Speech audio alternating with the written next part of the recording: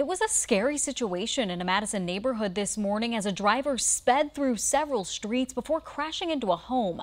Shorewood Hills police say 17-year-old Kia Schreiber was driving a stolen car and going more than 70 miles per hour.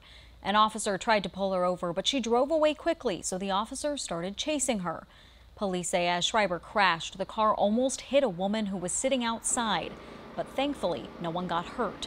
Shorewood Hills police say the Dane County Sheriff's Office got a report about a stolen vehicle in the town of Windsor just after 7 this morning, and Schreiber crashed the car at 7:49. She hit a home at the intersection of South Hill Drive and Cheyenne Trail on Madison's west side. Police arrested Schreiber and say she will face several tentative charges.